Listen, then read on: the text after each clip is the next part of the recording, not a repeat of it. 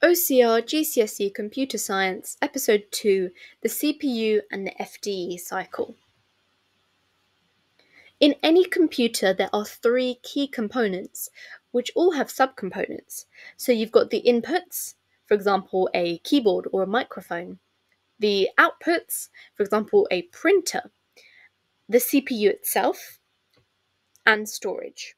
In this video, we're going to be looking at the CPU, the cache, the processor, and the FDE cycle.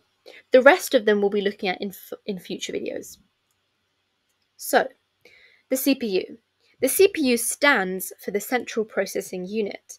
It processes all of the data and instructions that make a system work. So let's discuss the first two subcomponents of the CPU, which is the processor and the cache. Both of these have even smaller parts. So the processor is made up of three things: the CU, which is a control unit, the ALU, which is the arithmetic logic unit, and registers. So the control unit coordinates all activities in the CPU, including execution, decoding, and regulating processor timings. Now, you will understand more about what the CU does when we look at the FDE cycle later in the video. The arithmetic logic unit carries out arithmetic operations, for example, if you wanted to add, multiply, subtract, or divide. Logic operations, looking at things like binary zeros and ones, and binary shifts, moving it to the left or right to double or half it. And registers. So registers are very fast memory locations. And talking about registers, let's look at the different types of registers that you need to know. Now, I'm going to walk through the definitions of each of them, but do not worry if you don't understand, because as I said, we'll be going through it in detail in the FDE cycle soon. So the memory address register, MAR, this is where the address of the location in the memory, which is fetched and stored. So everything, say if you wanted to retrieve a bit of data, you need the address of where that data is stored, and the MAR holds this. Then you have the MDR, which is the memory data register. This is where the data is fetched. So the memory address register holds the address, and the MDR holds all of the data that's held at that memory location. The CIR, standing for current instruction register, holds the current instruction from the MDR, and it's found in the control unit.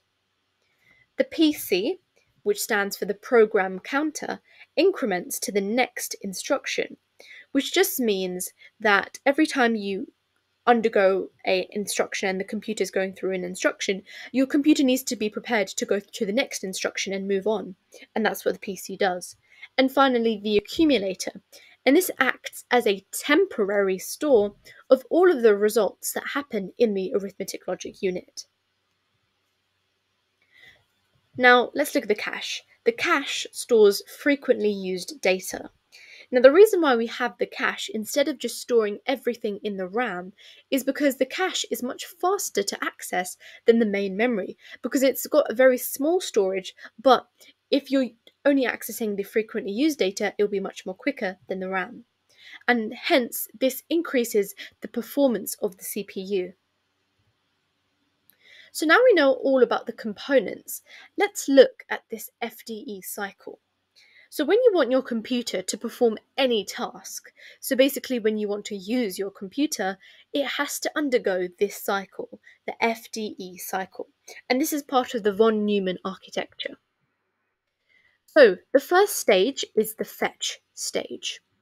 Say if you wanted a piece of data that was stored in memory location A. The PC sends the address of the next instruction, so say if that's getting data from location A, to the MAR. The PC then increments to the next instruction, so it basically goes and finds the address of the next instruction, for example location B, so that the computer is ready to move on.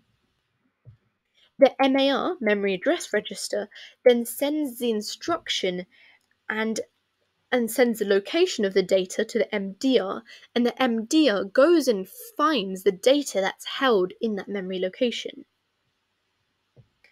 The memory data register then sends the data at that location to the CIR, the current instruction register, which is found in the control unit.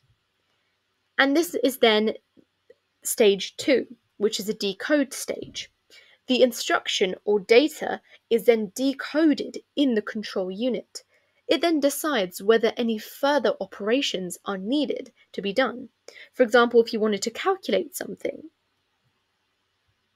And finally, the last stage, which is the execute stage, is that the instruction is then executed. For example, if it was fetching data, performing calculations, whatever it is then done.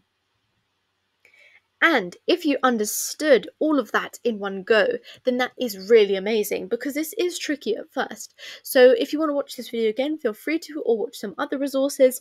The issue is with computer science on YouTube, there's not many GCSE videos, so I hope this helps you as a primary resource. Let's look at some exam questions now. So the first is, explain how cache memory is used by the CPU. Pause to answer. Cache is a form of a rapid memory. It stores frequently used data that the CPU can access faster than the RAM. Let's look at another exam question. Describe each stage of the FDE cycle. Now, this is a 4 marker, so you do not have to be as in-depth as we went through. Here is an in-depth answer. Pause to have a look at the answer. Thank you so much for watching this video. If you genuinely found this helpful, do give it a like and tell me in the comments so I can keep making these videos, and make sure you subscribe to Know All for GCSE and in the future Know All for A-Level. Again, thank you so much for watching and see you soon.